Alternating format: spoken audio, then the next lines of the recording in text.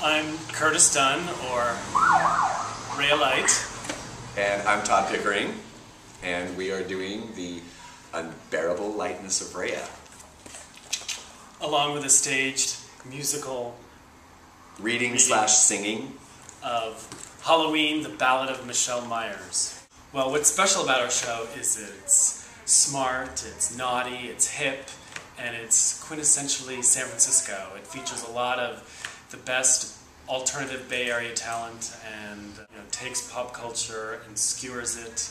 There's a huge body count, and it has a sweet yet deadly message to it. Yeah, we did go there, didn't we? We did. Yeah.